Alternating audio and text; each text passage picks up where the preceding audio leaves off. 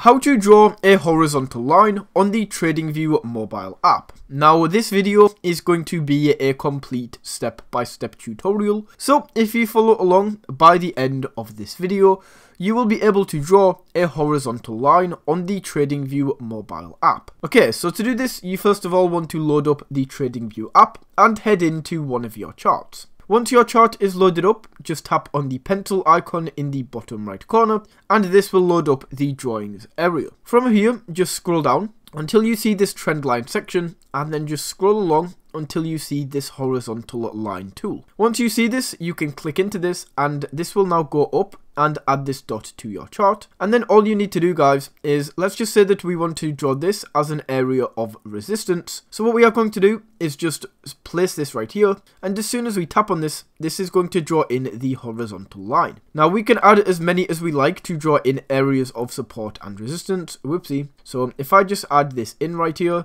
maybe we want to add this as an area of resistance as well. And as I said, add as many of these as you like. Now that is how you can draw a horizontal line on the TradingView mobile app. Thank you for watching.